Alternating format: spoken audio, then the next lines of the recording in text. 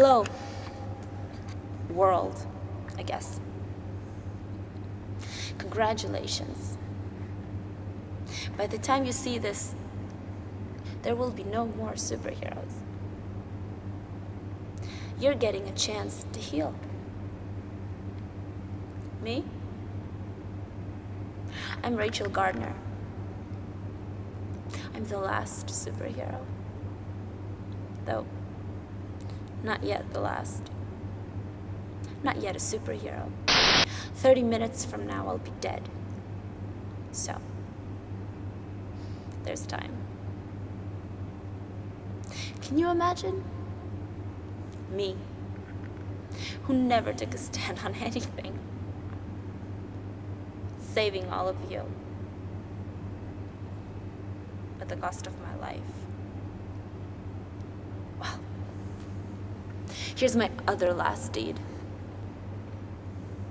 30 years from now, 100 years from now, you won't remember what it was like. You'll start thinking superheroes are good. You'll bring them back. They are a cancer on humanity. We're a cancer. I'm not. But I will be. I will be a cancer in 29 minutes. There's time. You should know what happened to the world. This must never happen again.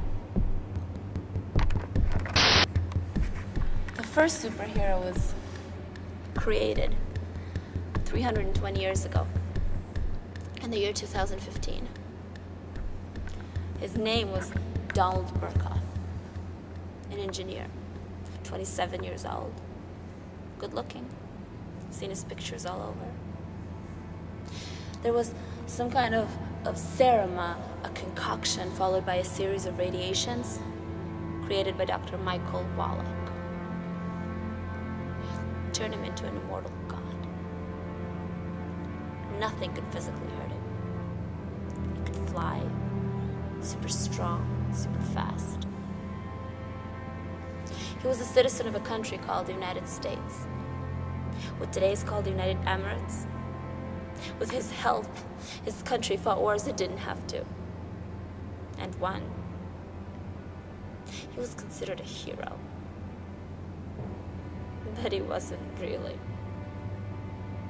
He thought being a hero was all pluses, no minuses. He didn't know about the price. No one did that first year. During that first year, 2 more superheroes were created by the United States. Ashley Coulter, a kindergarten teacher, and Margot McKee, the doctor's mistress. Almost a year after Donald Burkoff became a superhero, he collapsed. His brain was fried in some way by the serum. He was still alive, still breathing, still blinking, but he never spoke again. He never moved on his own. But he was still invulnerable. He couldn't be killed. Oh, and he didn't get old. He doesn't get old. Still alive today, 320 years later. Saw him in a museum once, in full costume. It's very impressive. Supposedly he'll never die. He breathes, but he doesn't have to.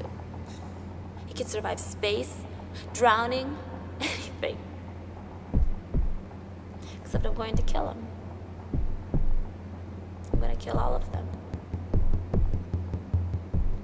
Even you. Even me. So, he was gone. A super vegetable. A few months later, Ashley Coulter, the kindergarten teacher, turned into a vegetable. And a few months after that, almost exactly a year after she'd become a superhero, the mistress's brain went too. Without superheroes to protect him, Dr. Wallach was kidnapped by the Chinese. Same China we have today, only it wasn't an empire yet. They tortured him. He gave them the secret to the serum. Now China had superheroes. Volunteers willing to sacrifice everything to serve. So the United States had to make more. The volunteers now knew what would happen. They sacrificed the rest of their lives to serve their country for a year.